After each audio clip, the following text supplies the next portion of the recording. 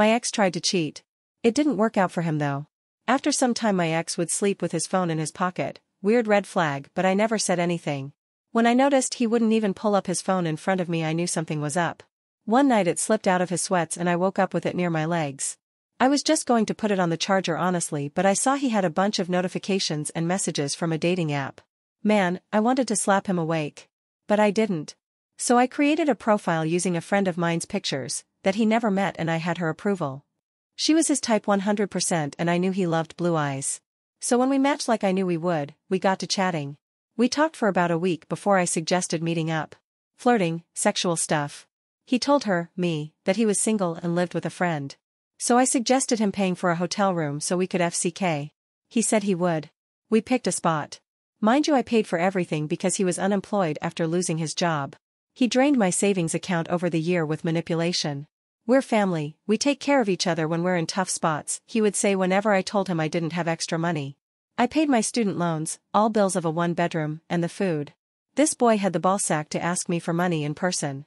That his mom's birthday was coming up and he wanted to buy her something nice. So I gave him $50. Just because it was hilarious at this point.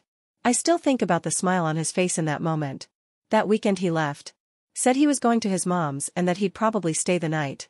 I kissed him goodbye and told him to have a great time. Then I packed all of his stuff and left it outside. I live in a US city so it went fast. Got the locks changed. He messaged me a few times on the app. I told him I was running late because I wanted to look perfect, but I was coming and so sorry. My friend also sent me some sexy pictures to send him that didn't fully include her face, she's a real one. I even talked him into jerking off and sending me a video. Then after making him sit until about 1 a.m., I messaged him on the dating app a picture of his belongings being rummaged through by a homeless man.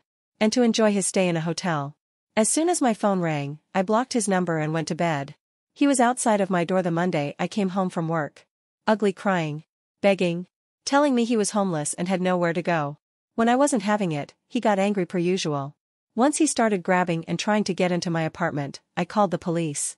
Filed a restraining order because he did threaten my life, and my pets, for putting him out. Found out he ended up moving a few hours away where his only family is, and has a job. Hopefully he learned something.